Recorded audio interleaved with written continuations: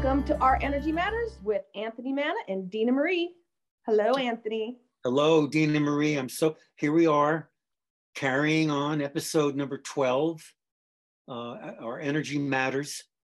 And I start by saying to you today, yes, indeed, our energy truly matters, especially the energy my friend Dena Marie reveals in her wise, brilliantly accessible, meaning her down-to-earth, heaven-sent, sensible, practical, doable manual titled Our Energy Matters, The Art of Crystal Reading, where you can learn how to manifest your heartfelt intentions.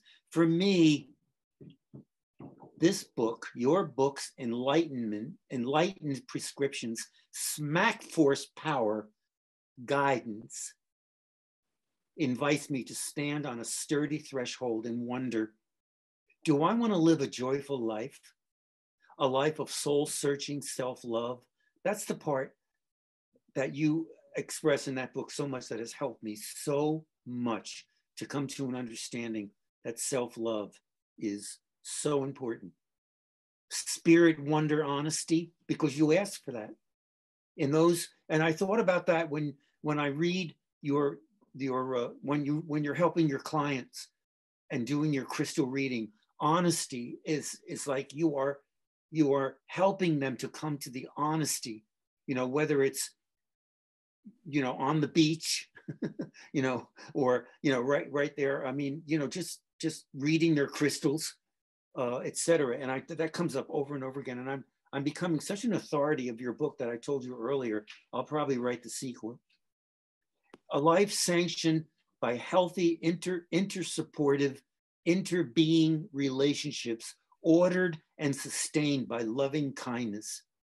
Come, enter her book to discover her sacred plan to set the mind free of blockages and welcome the angelic posture of natural awareness offered as a kind of Eucharist of chakra evaluations, enlightened by the prisms of earthy to heavenly vibrant crystals.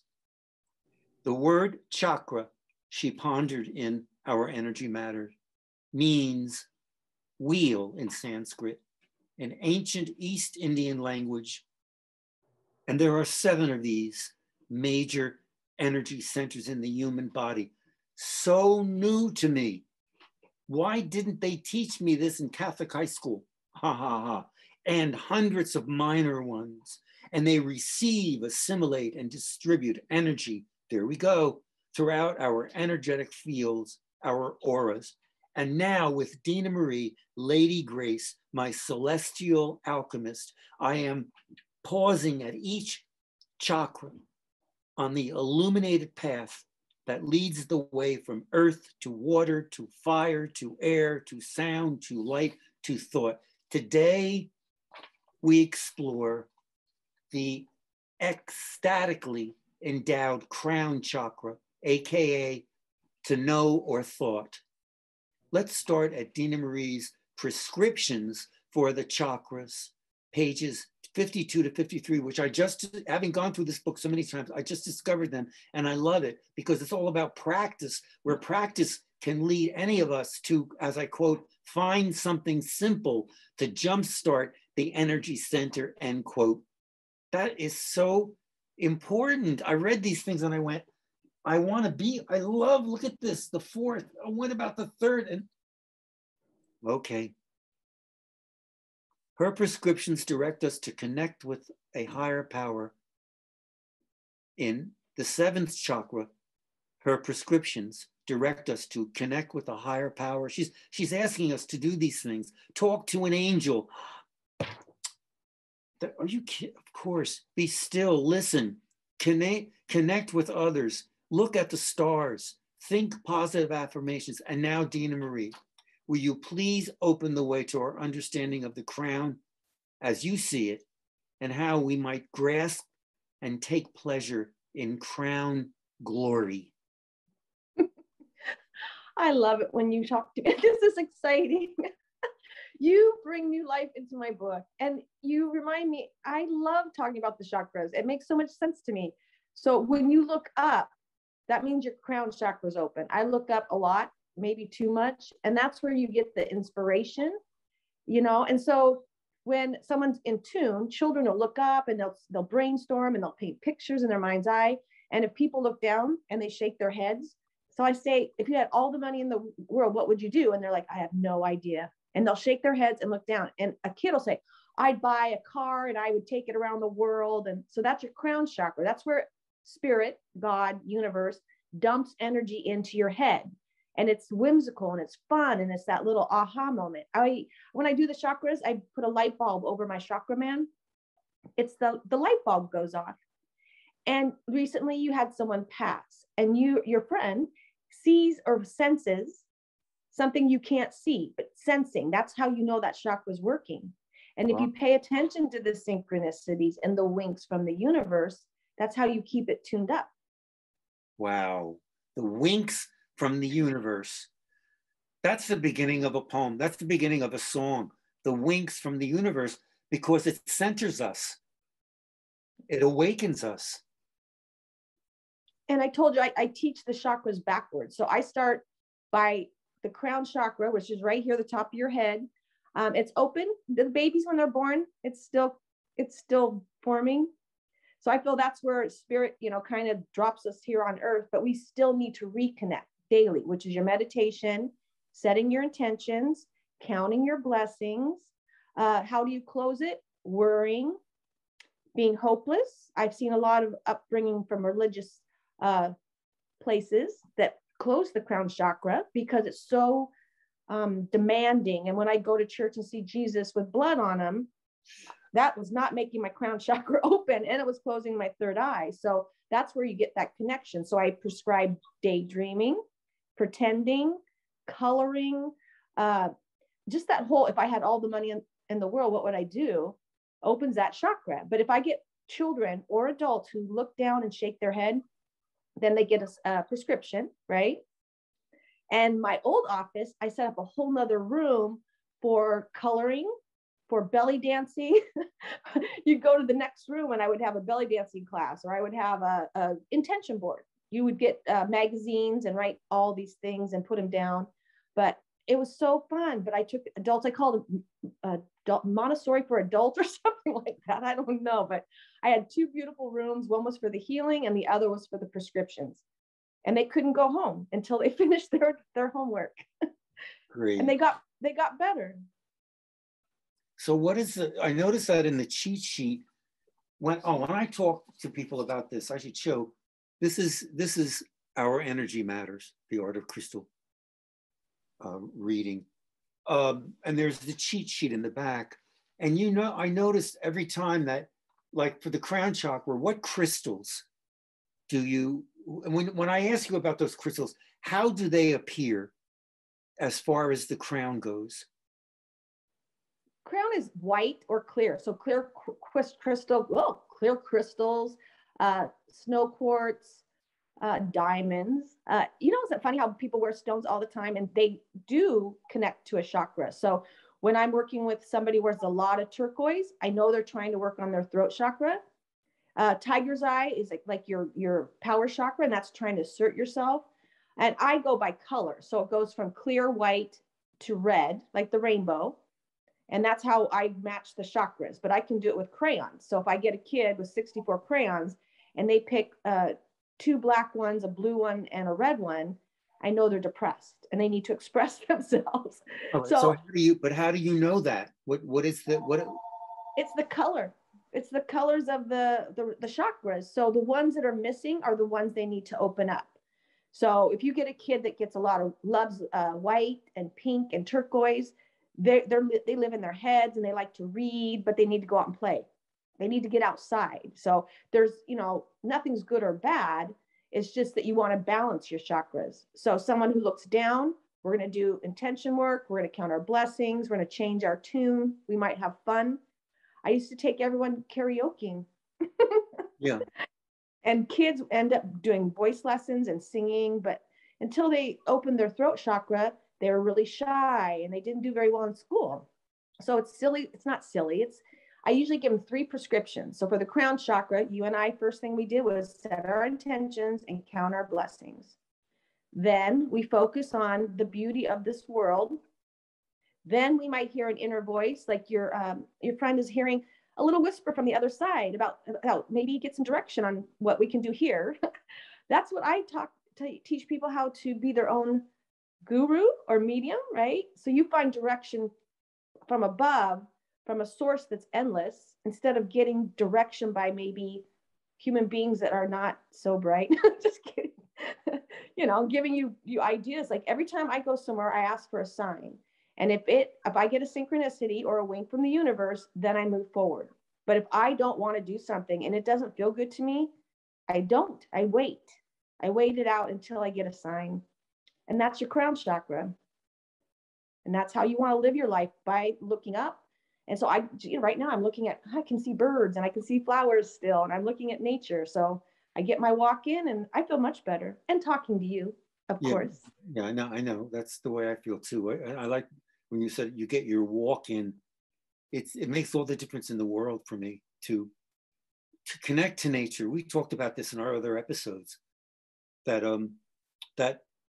that's the power of living in the moment, is because it puts me there. And I was talking to my partner about the passing of his brother, and the fact that it's so hard to stop thinking about it. I said, well, when I start walking in the woods, I think about it in an entirely different way. It's not oppressive. And also, when I meditate, it's like natural awareness.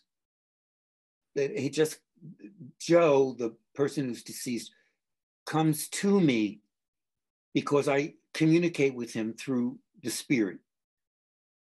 And I mean, that's what it feels like. And if some people said to me, oh, that can't happen, that's ridiculous, well, then they just don't know, because I know that it's happening because I can feel the power of it, and it's not miraculous, it's not weird, it's just acknowledgement.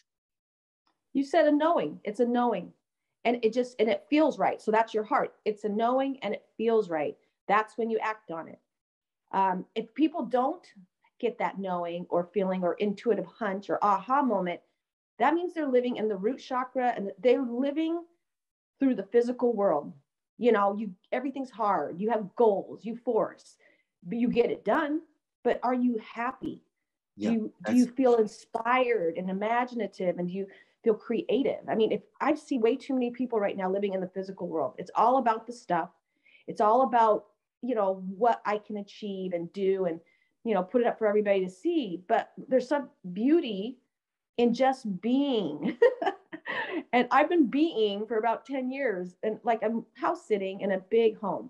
And I just feel like I made some major decisions, because the universe winked at me all these 10 years, that less is more. It gives me more time to go to the woods. It gives me more time to live in the higher chakras. When you have a lot of stuff, then you have a lot of stuff to do. And you can't be as much. So I love. And it weighs you down. It's almost like a gravity pull. I find it really hard. I can relate to that so much. And I mean, in the root, in my root, if I can say such a thing, if you were treating me as a client, I would have to talk about productivity. I think I've mentioned this to you before, that my life was so burdened by productivity as a professor that it was just like, well, every thought I had was supposed to become a published article or something of that sort, which was so uncanny. It was so deliberate of what can I say, of a force that caused unhappiness. Now some of it was okay because I collaborated with people I loved. We almost did dances around it. I explored going into classrooms and doing drama with kids and getting them up and talk, so some of it was absolutely brilliant, but it was too much. you know, and yeah, too much. And I realize that now that I'm retired, how did we ever get through it? Well, my friend says the same thing. He was an art educator in elementary school for 38 years, and he had to do these art shows every year. And he was driving back and forth, back and forth, back and forth, back. How did we ever do this? Well, we didn't know. You didn't know. And that's what the crown chakra is knowing.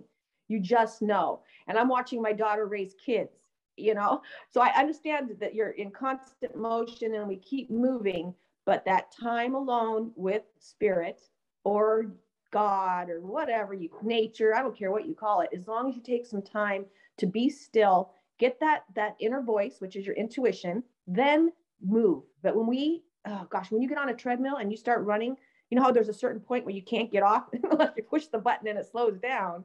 And that's where we're all going. And I thought the pandemic was going to teach people a lot. And everyone's right back to just driving too fast, flipping people off. And I'm like, what? Didn't anybody learn? I mean, I learned a lot. I got closer to my family and friends. I got closer to God.